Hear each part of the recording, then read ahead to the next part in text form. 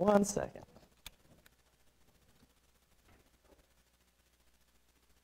Shit.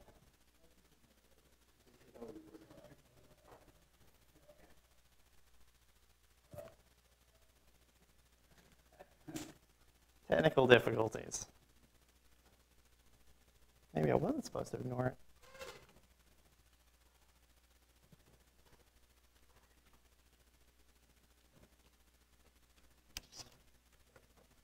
Oh, citrus 2. Okay.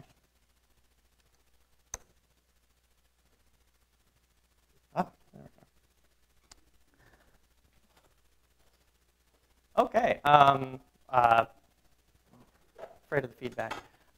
Thank you all for having me here. This is my first Santa Cruz Galaxy Workshop. So again, I'm Matt Orr. I'm a about to be fifth year grad student down at Caltech, working with Phil Hopkins. And this project I was also collaborating with Chris Hayward out of the CCA. So as we've heard a lot about in the last hour and a half, feedback does stuff in galaxies, and I'm going to add on that with a simple model. Although I'm a fire person, I'm not strictly speaking going to be talking much about fire today, but if you have questions, I'm in the back. So again, one of the things I've been thinking a lot about lately is the scatter in the Kennecott-Schmidt relation. Because as we've been trying to predict a bunch in the last couple of years, why do we get the Kennecott-Schmidt relation in the first place from a self-regulated regime? Avishai talked a bunch about it, how we might even not need gravity to tell us anything. But one of the things I've thought has been very interesting is that, even if there's no questions about how XCO does anything and our ability to really tell us how much gas there is turning into stars, we still have about a dexascatter most of the way along the reasonable part of the Kennecott-Schmidt relation before we have galaxies that are just exploding everywhere in their centers. And the picture doesn't get much better even if we're just looking at Kennecott-Schmidt in the molecular version, although the slope turns into a nice flat linear law, as Vadim was talking about earlier. But we're still stuck with this idea that we have maybe about a dexascatter, and that's perhaps not being fair to Leroy here, but there's still about half a dex or so of scatter in the Kennecott-Schmidt relation. So for a given amount of gas, it's anyone's guess as to how much star formation is happening within some reasonable limits. So when we're talking about how regulation, if we're in a feedback regulated picture, we're balancing two things, so to speak. We're balancing, if we're in a turbulently regulated regime, we have the momentum injection from young stars and the dissipation of it. Is that better? I can't hear so well up here. So the momentum injection from young stars and its dissipation in turbulence in the ISM at the disk scale, or whatever your favorite scale length is. So a number of people have worked out what this scaling should be, roughly speaking, and I did it in a paper where we were looking in fire if we got Kennecott-Schmidt out. And you can write it a couple of ways, and you more or less get one of the same pictures. You have something that cares about the external potential of your galaxy, your scale heights and scale lengths in the galaxy itself. You have feedback strength. When there, you might jam in your metallicity dependence on where radiation matters and turbulence peters out from supernova injection. And then you have the actual fuel for star formation itself, the amount of gas present, and you might care about the stellar potential locally as well for how high your gas flies. Now, all of this to say is how much does variations in these quantities within galaxies give us our scatter? Would we expect there to be enough of a scatter in your metallicities and the strength of your feedback across galaxies in your local gas fractions that you get out this half a dex of scatter or a dex of scatter, depending, as you march from your outskirts down into your central molecular zones. Now, in fire, we looked at this a little bit, where we took our fire galaxies, or Milky Way analogs, and I asked, in KPC patches of it, if I can forward predict from their metallicities, their gas fractions, their gas scale heights, what the expectation value is for our 10 megayear average star formation rates, and compare it to an observed 10 megayear star formation rate, we have a whole lot of scatter. The expectation values fall up to a dex or two away from where we think the star formation ought to be.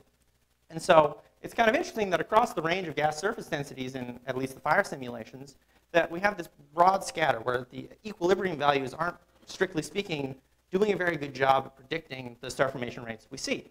Now, that's not necessarily a problem if I've done a bad job guessing what the star formation rates are, but I think one of the telling, interesting things is that if we were to look at a single galaxy and take a bunch of closely related snapshots and look at how our kiloparsec average Koenig-Schmidt relation goes, it dances around even at late times. It's a little small, but its redshift very near 0. So, as Vadim was showing, gas in star-forming phases seems to not like being in a star-forming phase, so feedback blows it out into some other phase. And so we have a lot of, our data, although the locus is fairly well concentrated, it still dances around for, redshift of 0.1 on down, where things are nice. Now, this is a shameless plug that I'm looking to see if this isn't just me doing a bad job guessing how much gas is there compared to what observers would see. So we're trying to now model out CO and C+ masses and emission in the fire galaxies. So if you're interested, talk to me later.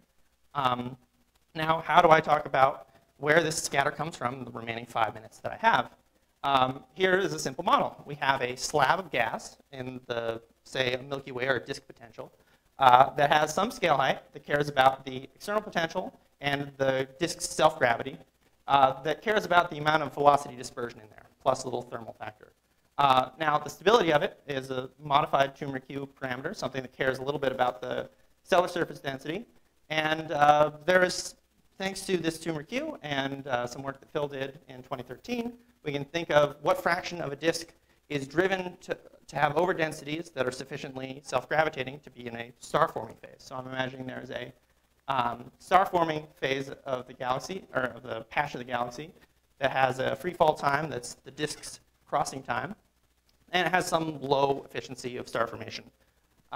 So principally in this model, we're evolving how the velocity dispersions behave. Now, here, we're not allowing the velocity dispersions to be, strictly speaking, in equilibrium, where they're just stuck right at the equilibrium value. So we have to evolve them by some equation. Now here, there are roughly 3 parts to it, the details of which are, I don't have enough time to talk about, but effectively the 3 parts are, there's supernova turbulence, which is injected after some delay time, because you gotta wait a little while to get your dividends. Your most massive stars still have a lifetime of a few million years. And the injection lasts for 30 or 40 million years until your 10 solar mass stars finally explode. There's some prompt feedback in terms of winds and radiation pressure. And finally, star formation or turbulence is running down exponentially as supersonic turbulence is ought to do. Now, something we've known for a while is that the winds and radiation pressure itself, except for perhaps in the densest environments in the cores of galaxies, aren't enough to do the job. It's too weak compared to supernova. So really, we expect that this delayed injection of feedback is what's going to be helping us set the scatter. So if you're an atom in the ISM, or maybe you have some friends and you're a molecule, you might expect to find yourself somewhere in a gas cycle, so to speak.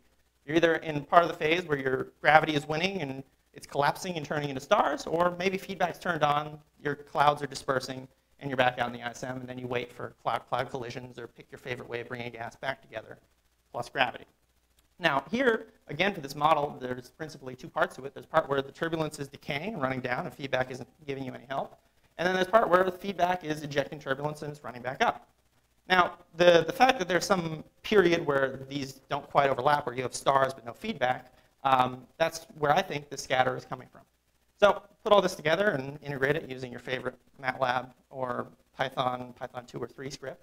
And you can get these stable oscillations in star formation that are about a dex. So here, again, it's depletion times of around giga-year, but scatter up and down a little bit.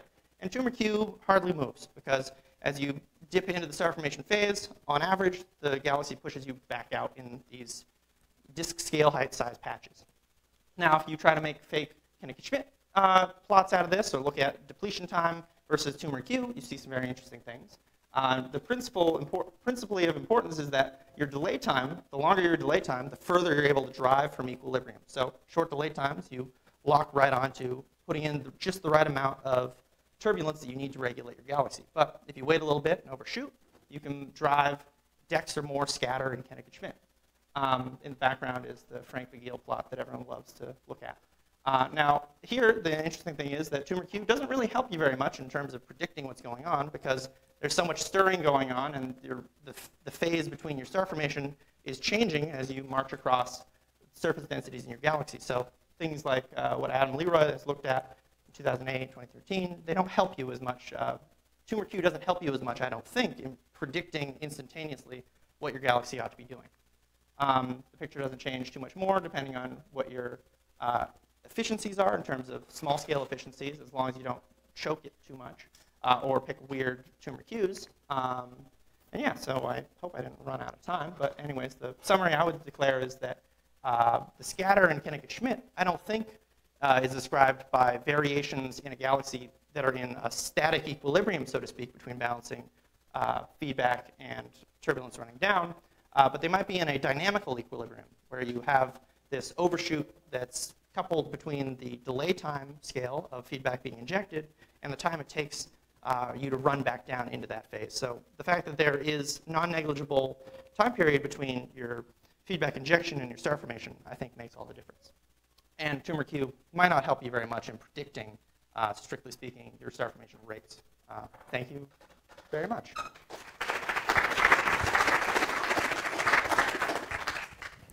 Questions?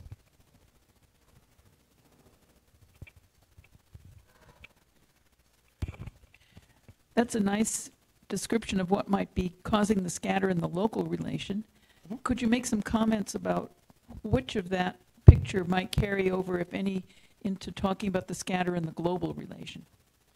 So in the global relation, I think it's a matter of averaging out like regions, and depending on the slope of the Koenig power law that you get out of it, if it's sufficiently steep, it might, the central parts of your galaxy might matter more rather than your outskirts, because if you're just dominated by the amount of star formation in the central few kiloparsecs. So I think that averaging, you're going to drive closer to equilibrium. So by averaging, you're averaging in time and hopefully like patches. And so presumably, we would hopefully be getting closer to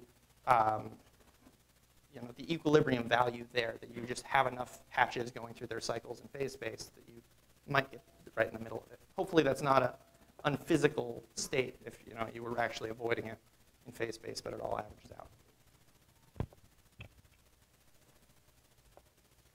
Anyone else? If not, let's thank all the speakers.